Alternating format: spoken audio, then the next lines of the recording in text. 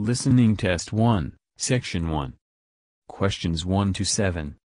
In today's talk, I'm going to discuss the theme of animal communication, and I am going to define some of the latest investigation into the largest of all land animals.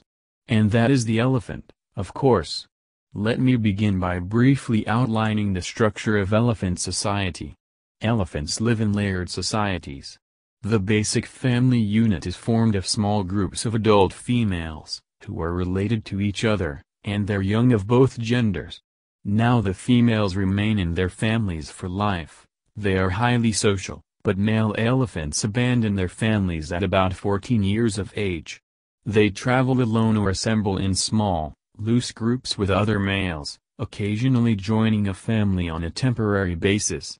When males are ready to mate, they wander widely, searching for receptive females.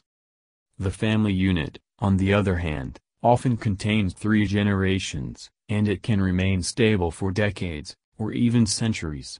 Then, each family associates with between 1 and 5 other families, probably consisting of their more distant relatives. Researchers call these groups of families bond groups, and bond groups belong, in turn, to even larger groups, called clans. So, elephants have a composite social structure. And like other social animals, they have to be able to communicate. But what puzzled early naturalists was their ability to communicate over long distances.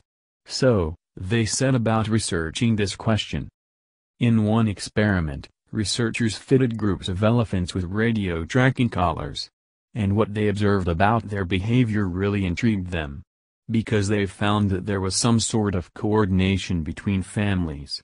For instance, 2 separate family groups might move in parallel to each other, miles apart, and then change direction simultaneously, either turning or moving towards each other.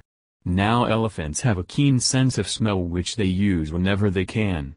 But smell alone couldn't account for these synchronized movements, because the wind often carries odors in the wrong direction. So, the researchers concluded that the elephants were using their hearing instead, and attention then turned to the nature of elephant calls. In another test, researchers from Cornell University in America went to Etosha National Park in Namibia, and they produced a recording of calls made by a female elephant to potential mates. Then they broadcast it.